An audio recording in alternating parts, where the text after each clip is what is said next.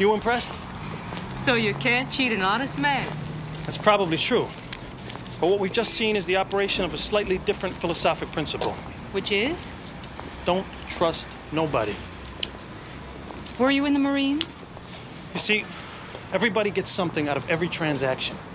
I give that guy my confidence. I ask him for help. And what he gets is he feels like he's a good man. Now, what do you get out of this transaction? I told you. Did you? Yes, I said that I wanted to. You want to know what, Tell?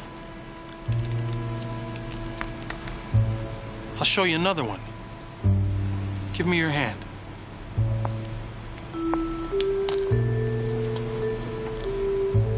Think of a finger. Think of one.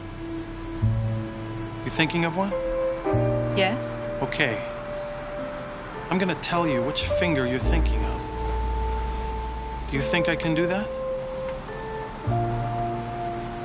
This one. Yes. How did you know? How did I know? Because you were thinking of it.